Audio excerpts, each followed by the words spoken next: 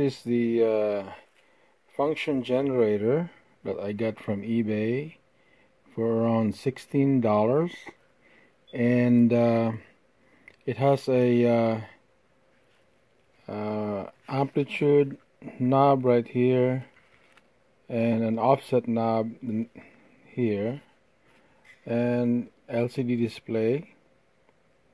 There are 5 buttons: up, down, left, right, and plus start and stop. You get the power button right here and a 9-volt power jack there. And on this side here you have your frequency out, which is the DDS out, and it also has a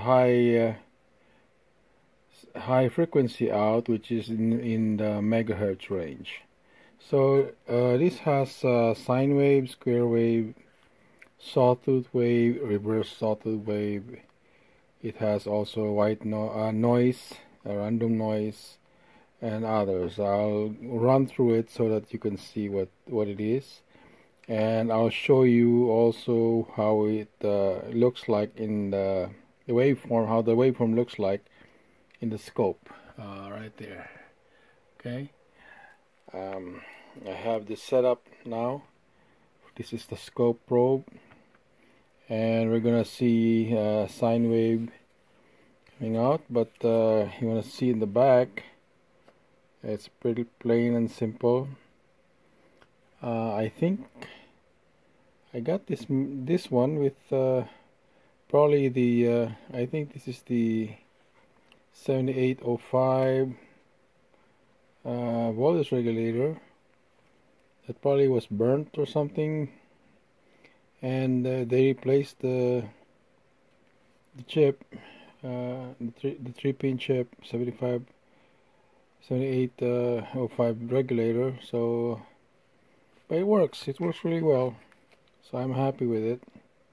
You know, I understand that things happen when they test stuff, and if you try to look inside, you could see the microprocessor or the processor right there, and I guess this is the amplifier chip right there on the side there.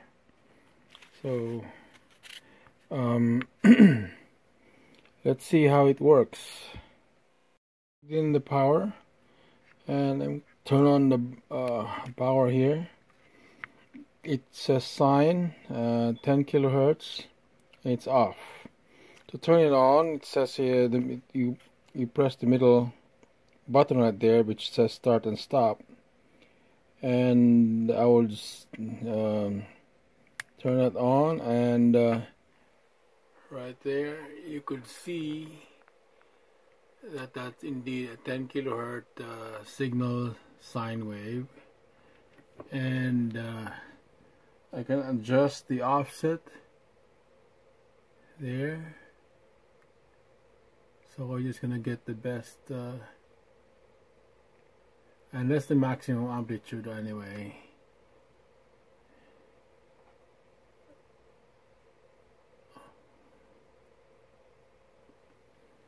And I can reduce the amplitude, which is nice. Okay, to change the frequency, you gotta turn off this thing first, and then press the left or the right to change the frequency. And let us go to 1.2 kilohertz, and I'm gonna turn that on. There's on, and there you go. 1.2 kilohertz right there. I'm going to increase the amplitude. Supposed to be around 5 volts RMS, or 14.8 peak to peak. Before it clips. See, it's clipping right there. Because this is a 9-volt power supply, so 9 volts going in. So it's pretty good. It's what I would expect. I could use this for my amplifiers and all that stuff, and it goes up to 65 kilohertz, which is way more than what I need. So let's go down to 1 hertz. It can go to 1 hertz, it says, so I gotta turn it off again and keep pressing this thing until it goes 0 hertz. Oh, 100 hertz, and it goes 0 and 100. Oh, the lowest is 100 hertz. Well, I would like it. Would have been nice if it went down to what you call this 1 hertz, or at least 20 hertz. But I guess that's good enough for testing. Let me see. Turn this thing on.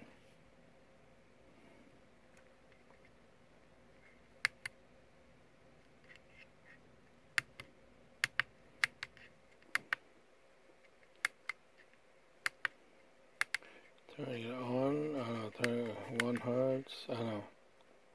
Yeah, 100 hertz. Turn it on and adjust the scope. There, 99, 100 hertz.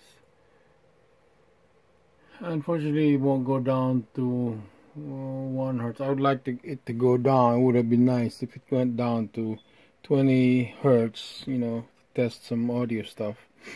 The lowest frequency, or 15, even better. But I think this is good enough for a $16 function generator. If I push the up button, it goes high speed. You're gonna do that last. Go down, I have square wave. Turn that on, and that square wave is really funny looking, so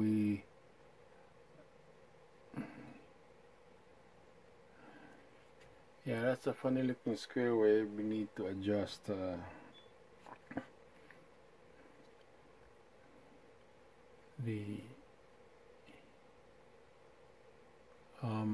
offset, but it still doesn't work too good. And let me change that to 200 hertz square wave. Much better now. Okay, so 300 hertz, turn on. Much better looking square wave.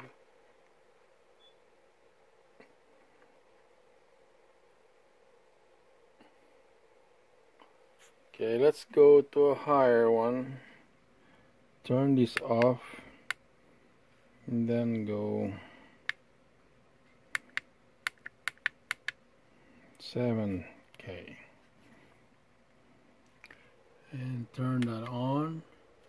Okay, yeah, and that's 7K and it looks nice.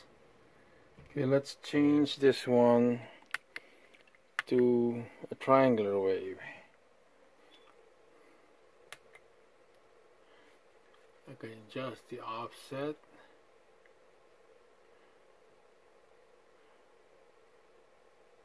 Okay, got a nice triangular wave, 7 kilohertz.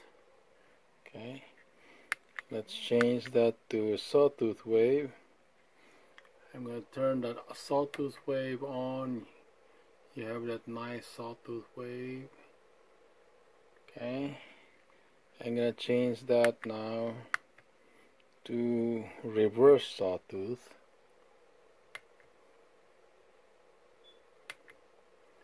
And there's the reverse one.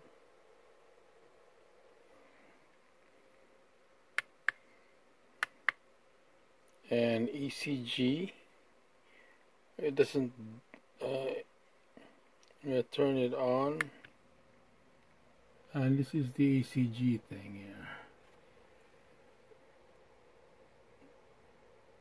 here. Adjust the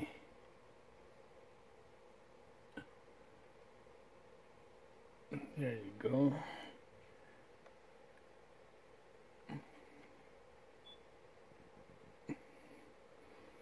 Here's your heart monitor, kind of.